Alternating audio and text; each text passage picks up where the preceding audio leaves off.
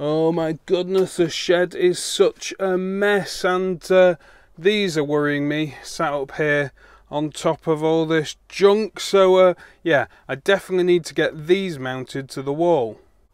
So in the previous video about these packs, I got to the point where I'd fused each cell and connected it to my bus bars, and that seemed to work quite well. And I did the same on the negative side, and a few people commented, yes, I am fusing both on the positive and the negative sides. I'm a belt and braces type of person. But the next bit has been fairly crude, putting these crimp connectors on. Well, basically I've lined up the two cells here against something straight and level, and then I've tried to crimp these on in the same manner, and of course these will get screwed and bolted, should I say, together for a good connection, and then hopefully the whole pack will line up quite nicely. But well, we'll see about that. So I still need to do a few of these crimps. That one hasn't actually been crimped yet, and of course the next one in the chain and that sort of thing. So I'll get on and I'll crimp some of these connectors.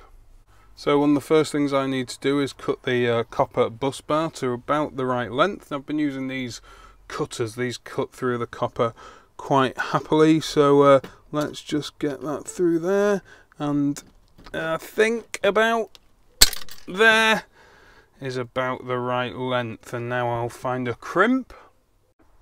Now with those two wires cut to about the right length, it's a matter of squeezing on this crimp connector. Now I've gone for, this was sold as an 8AWG crimp connector, and it's difficult to get on. It's quite a squeeze, which is probably a good thing really, isn't it?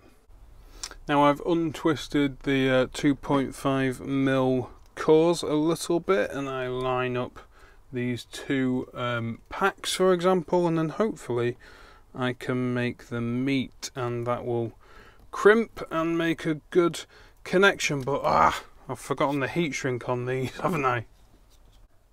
I guess I don't really need to use heat shrink because I don't intend to heat it and shrink it at this point, but perhaps I will one day. But yeah, they're roughly in the same place. That will do. So now with big crimp connectors, well, you need a big crimper. And a big crimper, well, doesn't require too much force actually. That's not too bad, and that seems pretty solid. Now I am being a bit slapdash with my measurements here, aren't I? And that might bite me in the bum later. Perhaps I should have created some sort of jig, but I now need to work out how long this one is going to be, and this is the pack number 1. This is the most negative point. So I guess I'll swap these two around, measure it up to this one, and hopefully when I mount it all, well, hopefully it'll all work out. So there we have at least, well, some of the packs. My bench isn't really big enough for all 7, and I think these are all going to marry up reasonably nicely. We'll find out, I guess, when I attach it to the wall. So at the end of the shed opposite the door, there's this piece of wood that I mounted a few years ago. Not sure why, but it's become a shelf. There's some empty boxes, some jump leads, an old radio, and hanging off it my first ever solar panel, little 10 watt monocrystalline solar panel. So I'll clear up this area now and well, look at mounting the blocks. So there we have it, a 1 meter piece of DIN rail attached to the wall of the shed on that piece of wood, and that should hold all my packs. It was a bit tricky to both film and put that up, so you're just seeing the finished article.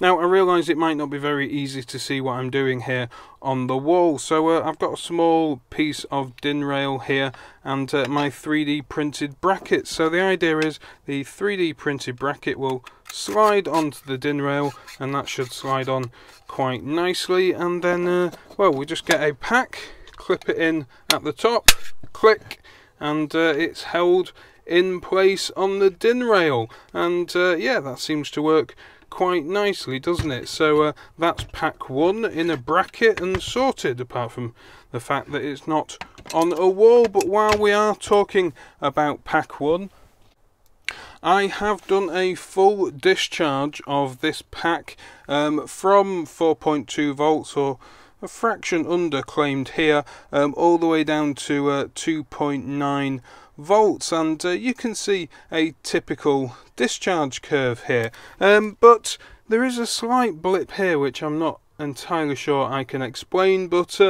anyway, the voltage dropped and then it tailed off at 3.7 volts here, so that's a nice discharge curve. I would have expected perhaps this 3.7 volts to be held for a bit longer before it dropped off fairly quickly, but as you can see here, it's showing a capacity of 47.48 amp hours, well, 47.5 amp hours, and that's 178 watt hours in this one block. And actually, if you times that by 7, because I'll have 7 of these blocks all attached, well, that's 1.246 kilowatt hours. So yeah, I've built a pack that's definitely 1 kilowatt hour.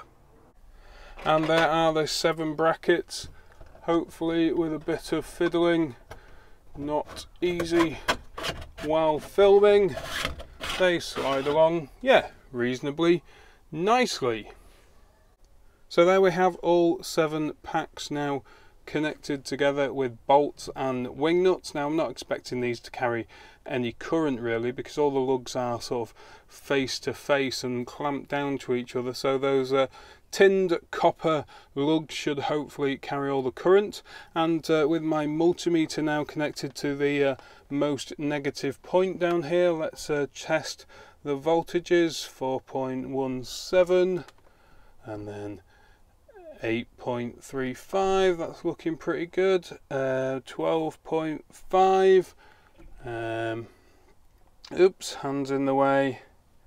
16.6, 20.8, 25 on the dot almost, and up at the top 29.2 volts, so they seem to be happily connected together. With all 7 packs now attached to the shed wall, the shed is a bit tidier and I can move forward with this project. I just need to hook up the BMS and get all that working. Easier said than done.